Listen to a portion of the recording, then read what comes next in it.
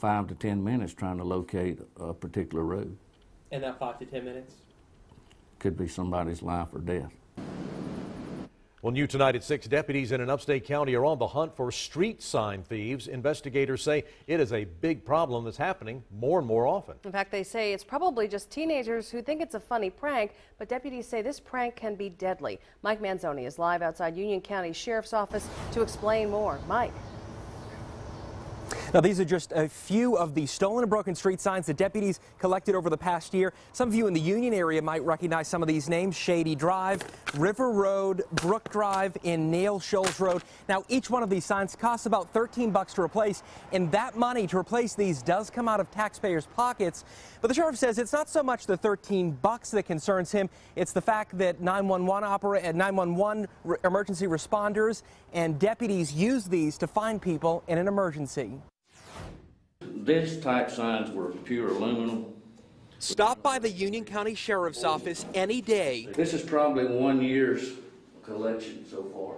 And Sheriff David Taylor will show you his collection of stolen and broken street signs. It's just aggravating. It's frustrating. And he says it happens all the time. Just the other day, deputies found nearly a dozen missing road signs in this area off Highway 49. Sheriff Taylor says when people steal these signs, it puts the public in danger. And they're depending on that road sign to be able to get them to where they need to go. He's talking about emergency responders. Even though the county can get new signs put up within just a few days, that's a few days that EMS won't have one to use when every second counts. That means they lose time to either try to find it on GPS or they're trying to find it on their cell phone. Some of the areas in this county that are remote, you may not have cell phone service to be able to pull up that map. I think it's a shame. Richard Murphy lives on one of the streets the sign thieves hit, and he says it scares him to know the next time he needs 911, paramedics might not have an easy time finding his house. I have 2 artificial hips and 2 heart attacks, so you know I'm subject to having problems, and you know, with no service, yeah, that would be hard. But he says it's nothing new because street sign thieves started targeting this area years ago. You can see how it's damaged. Murphy says he found this stolen and busted sign on the side of the road just a couple months ago. I was shocked that the sign was in a ditch. I mean, it was like a wash. So whoever took it carried it probably 10 miles.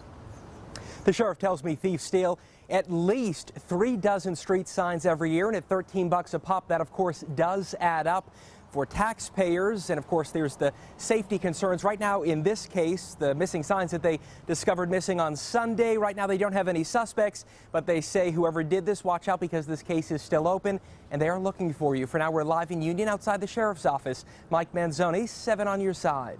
Thank you, Mike. Sheriff Taylor says anyone who's caught stealing a street sign faces a $200 fine, and they'll be forced to write a 3-page essay on why it's so bad to steal street signs. Well, 2 people